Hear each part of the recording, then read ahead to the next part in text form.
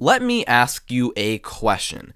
Do you like openings that are very powerful at all levels of the game, have a massive amount of extremely common traps your opponent can fall into, while also being virtually unknown?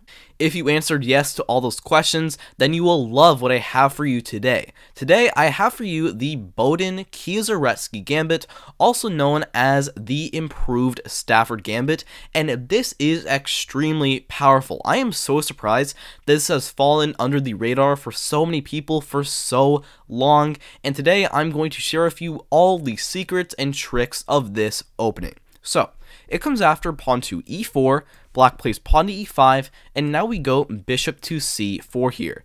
This is the bishop's opening, and black has a few moves here, but the most common and best one for them to play is knight to f6 here, immediately attacking our pawn, and instead of defending it, we actually play knight to f3 here. Now, this is not the gambit we want just yet. Currently, this is the Yaroslavl Gambit, and the gambit that we do want comes after they capture the pawn, and I will get more into this. However, I do know that a lot of the time they will not do what you want, so I'll also show what to do if they play two of the most common alternatives. Now, the first one they can play is bishop to c5, and this is very common. This is the third most common move, but it is actually just terrible for them because after knight takes on e5, we are already borderline winning here. The reason for that is that we are now threatening either of our pieces moving to f7 here, specifically with the knight to get a fork, but we can also capture with the bishop as well. For example, if they capture on e4 and try to get the kind of mirror thing on us, then we can simply capture with a check. Black has to move over, and after pawn to d4, we're up a pawn, black cannot castle, and we already have a great position here. If they try castling instead to defend it, then we simply go pawn to d4 here once again. And if they try instead pawn to d5, which is their best option here, then we can simply trade. And after once again pawn to d4, we are simply up a pawn with a borderline winning position. So bishop to c5 is a pretty bad yet common alternative, and the other good one that they can play is probably knight to c6 here, and now we transpose into the two knights defense of the Italian game.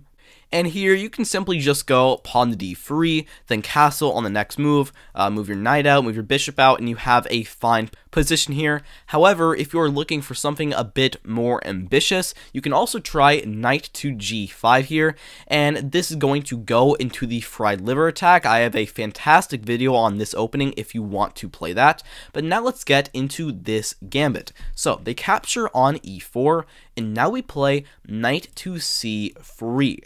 What we are doing with this move is we are attacking the knight, and if they want to keep their one pawn advantage, they are going to trade knights. Now we capture back with the d-pawn, we open up our bishop, and even though we are down a pawn here, we are immediately attacking this, and we already have two pieces out and are ready to castle on the next move.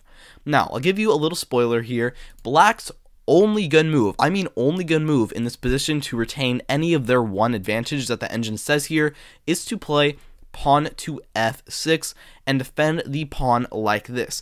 They literally cannot do anything else. If they try pawn to d6 here, then they have fallen into a trap. Knight to g5, you are already winning. We are threatening a fork on f7 here, and they actually cannot stop this. Their only way to kind of try to stop this is bishop to e6, but this just doesn't really work because we can capture it with our bishop. Black takes back, and now we have a very nice queen to f3 here. What we are doing is we are both threatening a checkmate on f7 as well as attacking this b2 pawn over here and subsequently the rook in the corner as well. Now, their best move here is bishop to e7, but what most people play here is actually queen to f6, and here we just have a very easy win because now we capture on b7, and this rook in the corner just cannot be defended, so after they move, we can simply capture it, we're up a rook, and we're completely winning already. So like I said, bishop to e7 is the best move here, now attacking our knight, but we take the pawn once again, and here they pretty much have to play knight to d7. This is their only real attempt here, but we have to play knight takes on e6, the only winning move, and we simply fork their queen and this square, and we're just completely winning here. They cannot do anything. After they move their queen over, we can simply capture the pawn. Black will move their king, and now we simply capture the rook, defended by the knight. Trade happens. Our knight is trapped in the corner, but it doesn't matter. We are up so much material here, and we are completely winning. Their only other real try here is to capture our knight like this, but then we can simply trade, then capture the rook. Our queen all the way over here defends this pawn, and we are once again just up in exchange with a much better and completely winning position.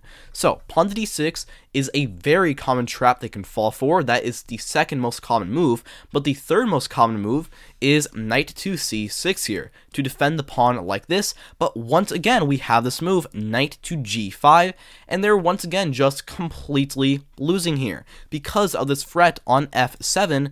It can't be stopped. It literally cannot be stopped in any way. Their only real attempt here is to go pawn to d5. They do actually have a pretty good alternative here, which is queen to f6. I'll look more at this in just a second. But if they try pawn to d5, then we can simply capture our bishop. And after bishop to e6, this is just depressing. We can capture our knight. They capture again. Now we capture this knight. They have, I think, one of the worst pawn structures you can possibly get. They have two pairs of doubled isolated pawns. Absolutely terrible. And we can just win them with queen to h5 check. They have to play pawn to g6. And now we capture on e5. Now we threaten the rook, and we threaten this pawn. So after they move, now we capture on e6. We're up 2 pawns here. This pawn will probably be lost as well. This is completely lost for them. So pawn to d5 does not really work. Their only real attempt here is to go queen to f6. Now we do capture on f7 here. Attack the rook, but if they are smart, they will not defend it, but instead play bishop to c5. Threaten a mate on f2, at which point we simply want to castle to stop it. And now they move the rook over to f8. And currently, this is actually looking pretty good for them because it's an even material position and they have a lot of pressure on our f2 pawn. However, after knight to g5, you will quickly see that black is completely lost here. We are threatening a fork on h2 of their queen and of the rook, but more importantly, our own queen is now going to get in soon, and their king is actually surprisingly unsafe. They can capture on f2 and win a pawn, but this is just a bad move because now we move over. And after like queen to g6 to protect this, we now go bishop to d3. We skewer them. Now they have to move their queen once again, probably to d6 here. Now we capture on h7. We attack the rook, and even though this is a material even position, now our queen is going to get in, our bishop is going to get in, and they're just completely lost here. So knight to c6 does not really work either. Their other alternatives include pawn to d5 here. What they are trying to do is that after we capture, now go pawn to c6, and it looks like we now have to move our bishop, and then they're going to trade queens with a pretty equal endgame. However, we actually just win here with bishop takes on f7. The idea being, if they capture, then we simply win their queen, so they have to move up, but now we get bishop to g5. We skewer them. They capture, now we capture the queen. I mean, this is just easily winning. We're up an entire queen here.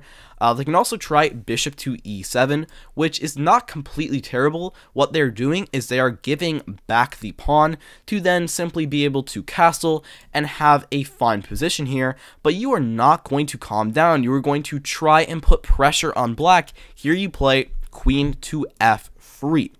Now, you are attacking this f7 pawn here, and they have to defend it, and they only have two good ways. The first one is queen to e8, and defend it like this, and this might not look very good, it might look a bit passive, but this is probably their better defense of this pawn. After we simply castle here, by the way, we just have a fine position. Their other defense here is to go bishop to f6 and block us out this way, but now we go knight back to g4 here. We attack their bishop and threaten to double their pawns, and what they probably should do here is just back their bishop up to e7. Now you can go back and offer a trade if you want to. However, what most people play in this position is rook to e8 check, because it looks like just giving a check with the rook, getting on the open file, looks like a good move, but after bishop to e3, they actually just have a worse position here, because now they can no longer move their bishop away, because then they would simply drop this pawn here, because the rook is no longer defending it. So because of that, they're probably going to play pawn c6 here, prepare the pawn to d5 push, but now we can simply capture on f6, force them to have a ruined pawn structure, and after long castles, we simply have an advantage in this endgame because of their atrocious pawn structure. So bishop to e7 is not a totally terrible alternative for them. Their only other real try here, other than pawn to f6, which is the main line I'll get into more, is pawn to c6 here. What they're doing is they're once again giving us this e5 pawn, but after they capture, they now go pawn to d5.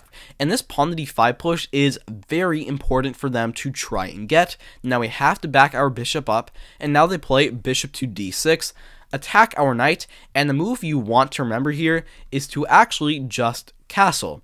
The idea being is that if they capture, now we go rook to e1, we pin them like this, and after something like knight to d7, you now go pawn to f4.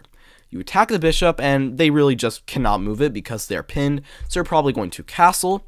Now you're going to capture them, and their knight in front of their bishop is actually just pretty awkward here, and after like rook to e8, they can attack the pawn, but we simply go bishop to f4 here, we defend it, and if anything, this is just an equal position. You do have the open f file here, try and use it, and yeah, you just have a fine position here. So those are all the alternatives that they can play and all of the nice little juicy traps. However, after pawn to f6, which is the main line, there are actually just even more traps. I think there's even 2 or 3 more traps in this position. So what you want to do here is just castle. The reason you do this is that now you prepare a threat of actually capturing on e5. For example, the most common move, I stress this, the most common move in this position is c6, preparing pawn to d5, but this completely loses because of knight takes on e5. Because after they capture back, now we get queen to h5 check in. If they move up, then queen captures is checkmate, so they have to play pawn to g6, but now we capture here, we get this fork, and after they play queen to e7, we simply capture. We're up 3 points of material here and completely winning. Do note, the reason we cannot play this in this position is that if we get all that same line once again, they now play queen to e7, and we're actually pinned here, so we have to castle first because of that little detail, and because of that, pawn to c6 does not work at all, despite it being the most common move. Now, their most common move, or I should say their second most common move that is actually good for them, is pawn to d6. This is the main line. I'll get more into this in just a moment, but they can also try knight to c6 here. If they play this, then now you go rook to e1. Now they play pawn to d6, and you are simply going to play this in the exact same way you do in the main line, which is pawn to d6 here, and now you go knight to h4. What you are doing with this move is you are threatening another trap here. If they play like knight to c6, then now queen to h5 check. If they block the check, then we can actually just capture, and the rook is trapped because they captured back, then we just take it.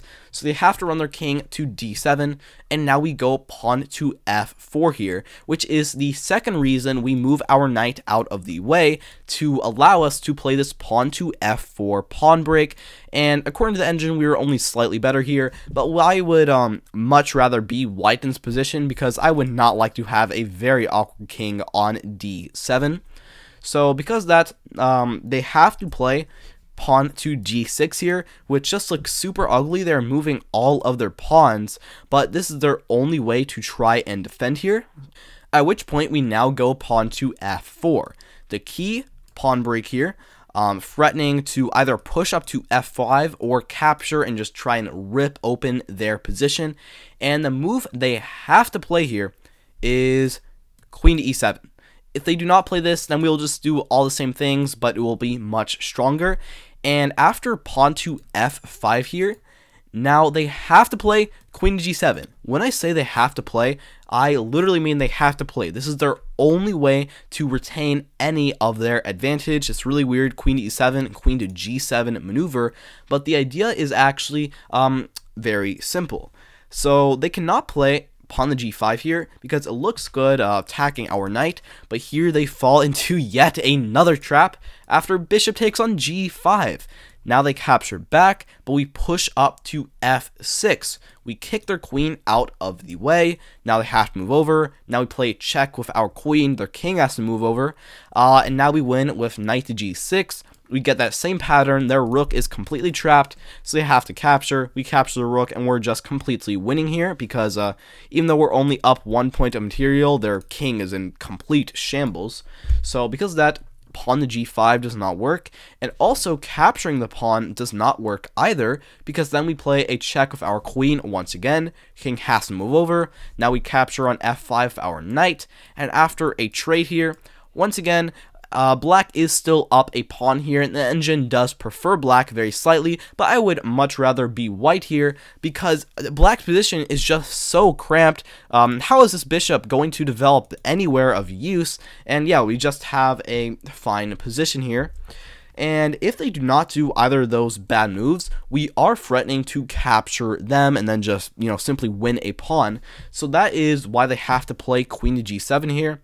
And even in this line where black does get everything they have to do, we still do not let off the gas pedal. We play bishop back to d3. We once again threaten to capture here. Now they push up to g5, and this bishop captures trick does not work anymore because they would simply capture back.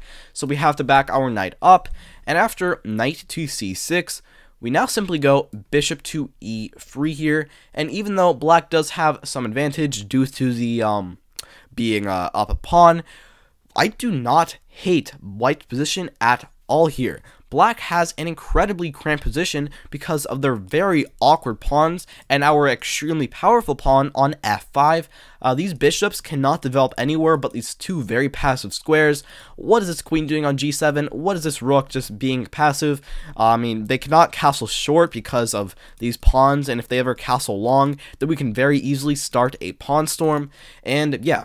So that is the extremely tricky and extremely unknown boden-kieseritzky trap. If you enjoyed this video, like, subscribe if you want more, and thank you so much for watching. Have a fantastic day.